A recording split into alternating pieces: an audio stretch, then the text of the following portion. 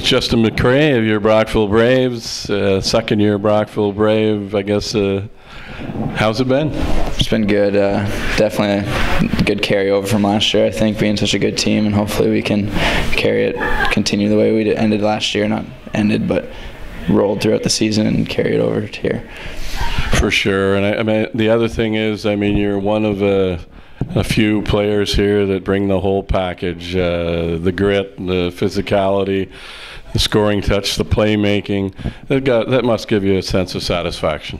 Yeah, it definitely does. Just working up when I was younger, trying to be more of a just defensive, grinding, and working your way up to being able to be offensive. And I guess that comes along with confidence too as you get older and everything. So it's been good, yeah.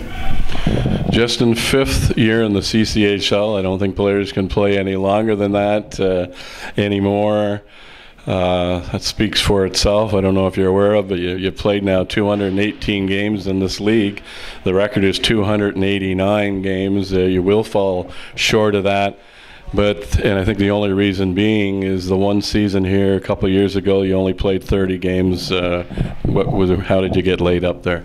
I had an injury I had a broken arm for 2.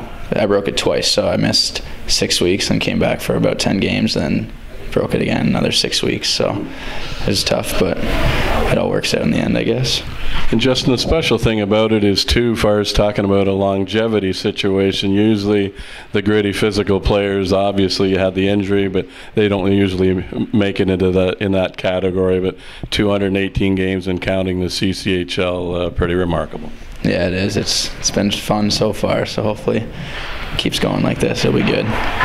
You've been off to, I would say, a good start, leading the team in scoring. In your eyes, how's it been?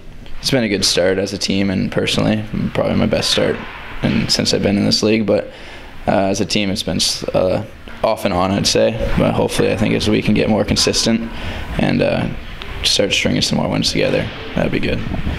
It's tough, of course, to lose a player of the caliber of Tyler McRae, but pretty darn exciting, the acquisition of your ex-teammate Connor McCormick. And McCormick, again, very similar to yourself, the complete player.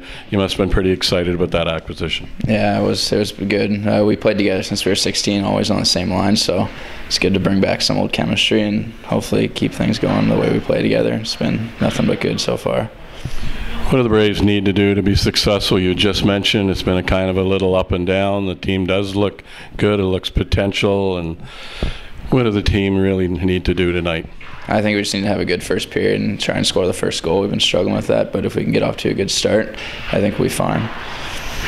Thanks for doing this. Good luck tonight. Yeah, no problem. Justin McRae, your Brockville Braves.